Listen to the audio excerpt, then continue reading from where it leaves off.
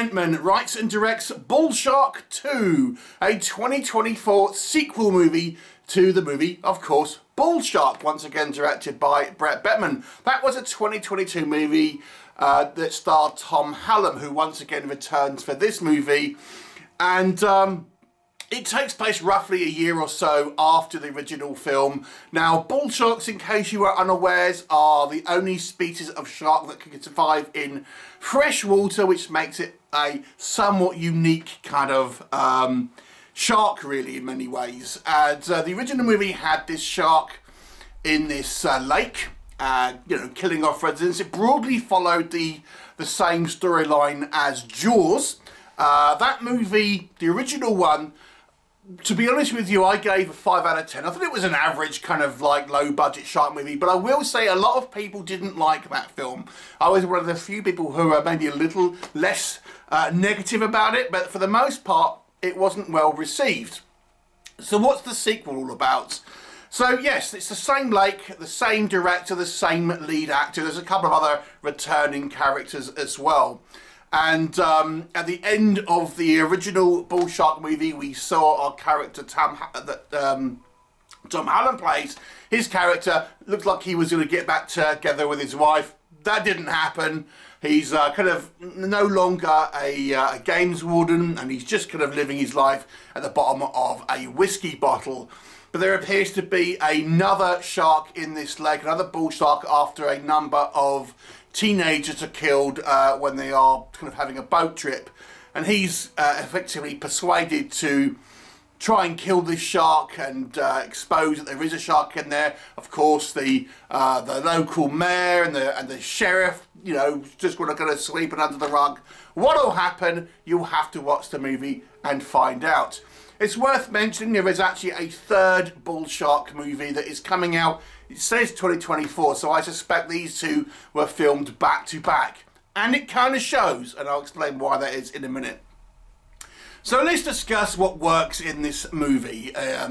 So the idea of a freshwater shark, I think, is intriguing. As I say, it gives it somewhat of a unique threat in many ways. So I do find that kind of a pretty interesting kind of concept here. There's a couple of kind of character moments that I did like. Thom Hallum's character, as I say, he's established at this point, so they kind of have him estranged from his wife, who we don't see in the movie, but he's also estranged from his son. And I did quite like the relationship between him and his son. I thought that actually kind of like was done fairly well. You kind of felt a little bit of sort of chemistry between the actors, and I thought those scenes were done pretty well, to be honest with you. I like the fact that they do reference the first movie a reasonable amount in this one, so it does feel like a genuine kind of follow-on from that film. There's a more of an emphasis on a sort of a comedy character. I think the actor's called Billy Blair. And he was a minor part in the original movie, but here he has an extended role and is actually now game warden. It's a little silly, to be honest with you, because he was like a redneck petty criminal in the first film, but here he is like a games warden or whatever. But, you know, he's kind of there for comedic effect. So there you go. The movie tries to be more dramatic, I would say, than many of a shark films. It's a double-edged sword. I will explain why in just a moment. And there's a couple of kind of okay action sequences. Now, let's transition to what doesn't work. Now, as I say, I actually like this movie, the original movie, the 2022 original movie, Bull Shark, a little more than the bulk of people who I saw reviewing it. But I have to say, I think this one is a far weaker film. It looks like it was filmed back to back. Now, that's my speculation, you know, with the third movie, because it even kind of sets up the third movie. But it looks like this trilogy now just wanted to get to the third movie, and the second movie is just an afterthought, because, you know, unfortunately, a lot of what I liked about the original movie is kind of repeated in this one. So it's like the character that Thom Hallum plays in the original movie, he was this kind of down on his luck game warden who was kind of aggressive. He was drinking lots. He looked like he had reconciled with his wife at the end of the first film. All that's kind of swept away. Any character growth that we had in the original movie is just kind of reset, and he is actually probably worse now than he was at the beginning of the first film. So I felt that they've kind of undid some of the kind of the arc, the character arc that sort of that went on. So, you know, it tries to be dramatic by having him, as they say, be very much down on his luck, but at the end of the day, people want to watch this for a shark film. But let me tell you, most of this runtime is human angst.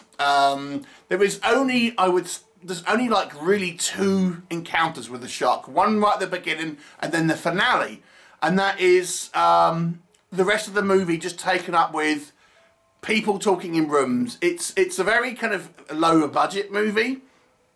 And I think it's, in this instance, at least with the first film, I do think there was quite a few shark attacks. This one there isn't. Yeah, so it's mostly just kind of like dramatic scenes, but it's kind of repeating the same beats from the first movie.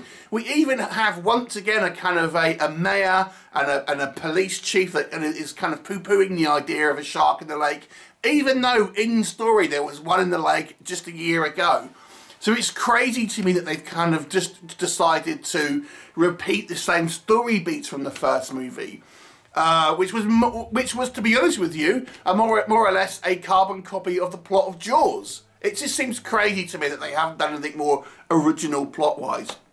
The shark attacks themselves, as they say, there isn't really a whole lot of it in this film, just disappointingly. It seems more concerned with setting up the original, the third movie, which by the looks of it, they're going to have multiple bull sharks in here. But here we get a solitary shark.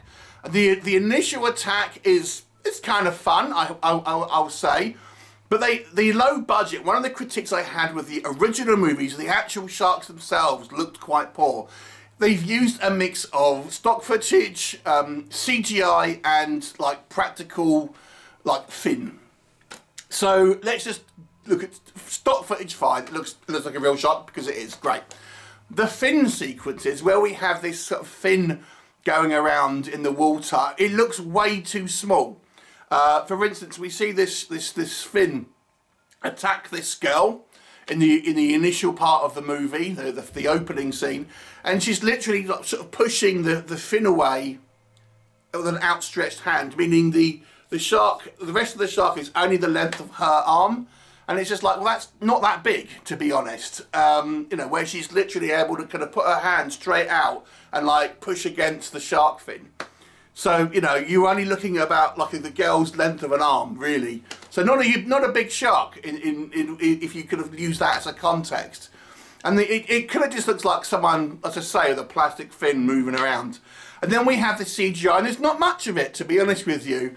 And we see that the final scene where we see the shark, let me just say that, it looks like it should be from a Mark Polonia movie. I mean, it was like, my God, surely they could have done better than that. It's actually kind of funny.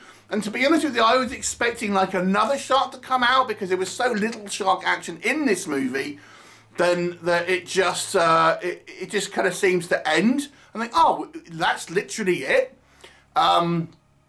And as I say, we have these just really only 2 action sequences with the shark, and they're kind of fun on a low budget way. But to be honest with you, they could have been more done with it. We don't see a huge amount of footage of the shark, and when we do, as I say, it isn't good. I think the whole movie ultimately is a little bit of a step down from the original movie, which I can say that it was somewhat average, but most people didn't even like. So to me, this is unfortunately a pretty disappointing movie, to be honest with you. I'm going to give this one a 3 out of 10. Have you seen it? What would your thoughts on it be? And let me know, and I'll see you next time.